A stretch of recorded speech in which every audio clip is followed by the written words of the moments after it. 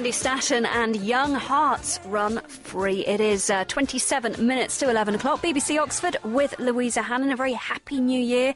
If you've just joined me today, we're looking at Shakespeare. How relevant you think the work of the bard is in 2010? Do you think it should still be taught in schools, or is it time to scrap Shakespeare and move on to something, well, a lot more contemporary? 08459 311 111 is my number, and I'd like you to tell me, when was the last time you read some Shakespeare? Be completely honest. Was it at school, or have you picked up something recently and thought, yeah, I'm going to give it a go? And if so, what did you make of it? Drop me a text, 07786 200 952.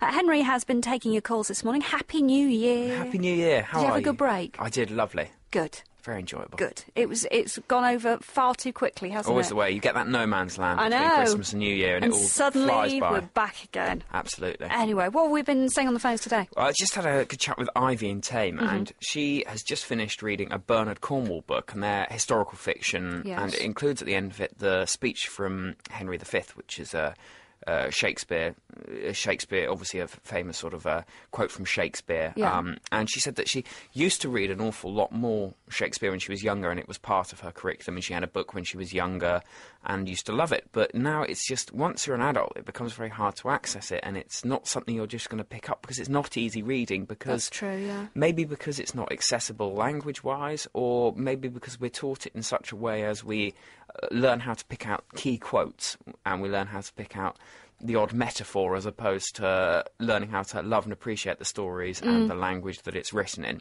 And so that when it gets to the stage when we're choosing what we're reading as opposed to choosing set text that we need at school age, Yeah. it becomes harder, because you have to you think about what's actually going to be more enjoyable as a read, something you have to trawl through and use York Notes or some other guide to get your head around, or if it's going to be something that's going to just be an easy read that you can just pick up and dip in and out of. So it's really possibly how Shakespeare's taught, and whether we actually need to learn to appreciate the finer nuances of the language, and really get more to grips with how it's written, as opposed to its content and subject matter. I wonder how much of it is down to the fact that we are forced, if you like, to read it at school as well. The fact that it is a set text, we don't have an option. Therefore, you look back on it and think, oh no, it was something I did at school, therefore I don't want to be reminded of it now. Well, exactly, and it's got those connotations with, as you say, the learning aspect of it, and having to look through it, and sitting there with a pencil circling around the key quotes. I remember it well. And trying to memorise to be or not to be, yes, etc. I remember those. It's that sort of thing where you're learning how to jump through hoops in the exams, as opposed to learning to love and appreciate the texts as plays that are going to be enjoyable reading in their own right. Yes, very true. Thank you very much indeed, Henry. 08459 311 111. When did you last read some Shakespeare, or maybe see a Shakespearean production? Perhaps you went up to Stratford when David Tennant was starring in Hamlet, and that kind of brought it back to life for you. Well, joining me now is Martin Baum, who's the author of the best-selling To Be or Not to Be in It, a contemporary guide to Shakespeare using 21st century language. Martin, thank you ever so much for coming on the programme this morning. Is this completely serious? And tell me more about this book. The book was my way of getting kids into Shakespeare for all the reasons that Henry said. So why is it necessary to update Shakespeare then? Why do we need to bring the language into the 21st century? Well, look, Shakespeare in his lifetime used over 20,000 words at a time when the average vocabulary was only 1,000. Now, you fast forward that 400 years, where you find abbreviated text as the vocabulary of the youth. You find the English language is shrinking instead of expanding. And so my idea is to take the fear factor away from Shakespeare so kids can get a taster of it and move forward to the rich language.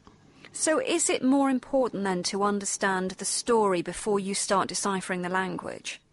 I think it's important to get the accessibility and the fun factor over, and you take that fear away. Intermission Theatre took a lead from what I did, and they put a production of Julius Caesar on the end of last year. And the whole thing was done in street. A lot of flack, but it did the job. Why did you want to do this? What was it about Shakespeare that you thought needed to be brought up to date and be made more relevant to youngsters? I wanted youngsters to get a passion for it. But life has moved on. Renaissance language is a thing of the past, but it should be a thing to be